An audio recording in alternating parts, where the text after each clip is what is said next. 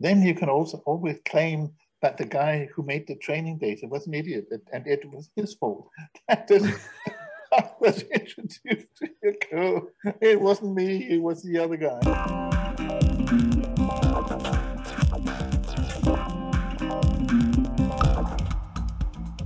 You sent me a link to an article about how to generate code. And one of the things that mentioned is that when you're doing pair programming, you could, instead of sitting with another person, you could actually let the computer assist you. So it could correct your code if you were making errors, or could come up with suggestions of whatever kind. And you know, when I come to think of it, that's what I would call extreme programming. Okay.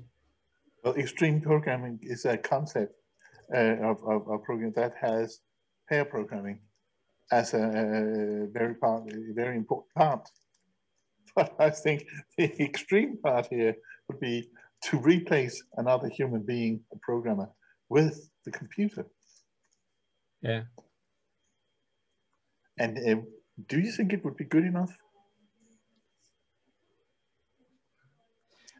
I would say that the tools I use today, especially when I'm coding JavaScript and PHP, are some IntelliSense stuff that looks at the code, and if it finds some obvious errors in the code, it kind of doing the same thing as the compiler does in Dataflex. You do it pre-compiled, but what it does, it's highlighting in the code where you have issues instead of giving you a list of issues afterwards.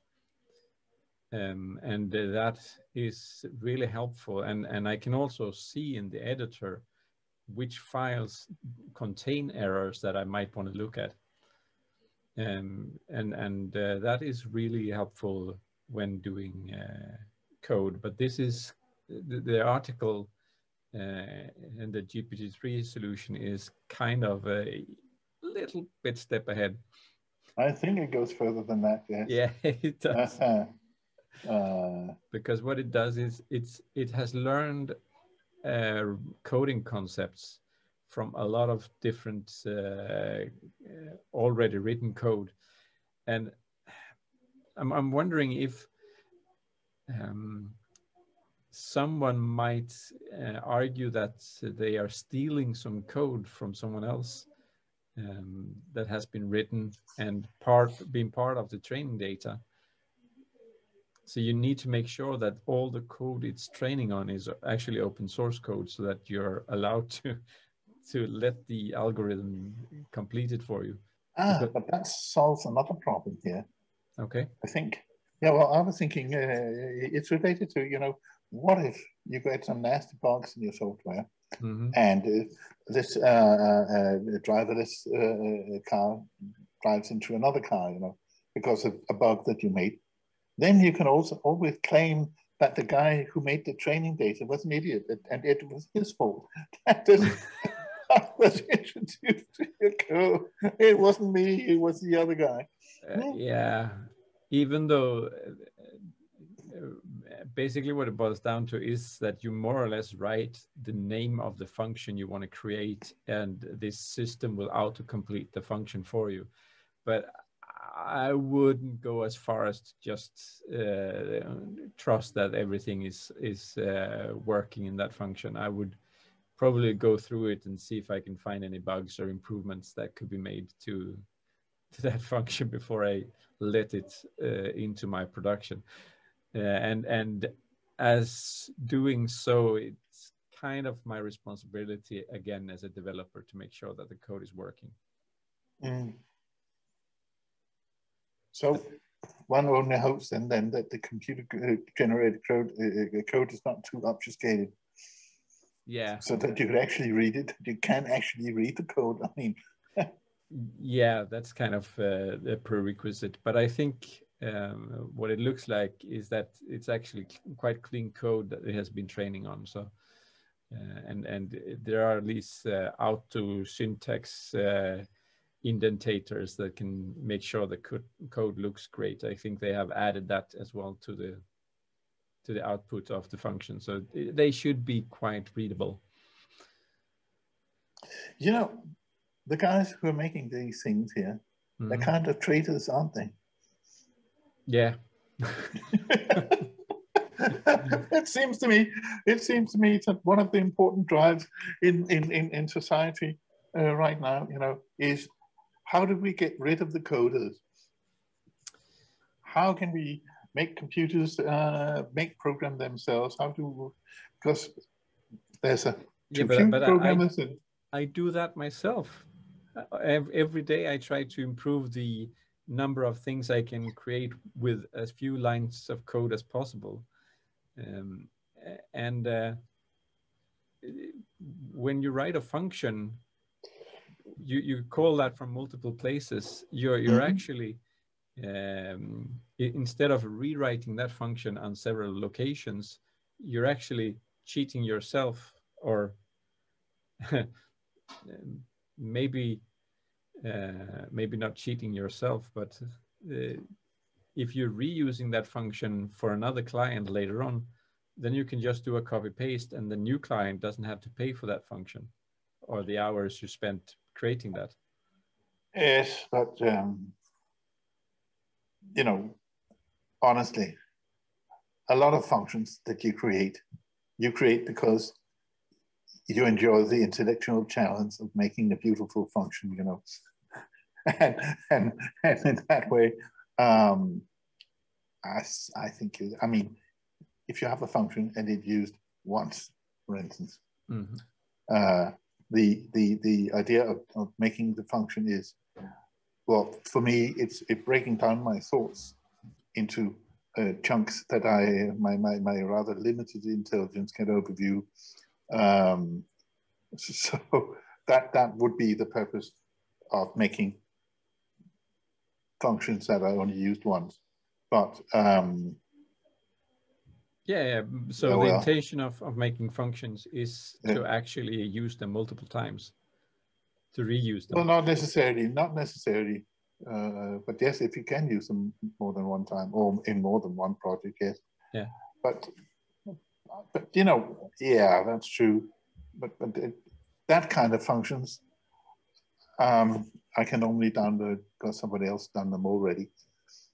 Yeah, and actually, what this plugin does is more or less downloading it for you and completing the code for you.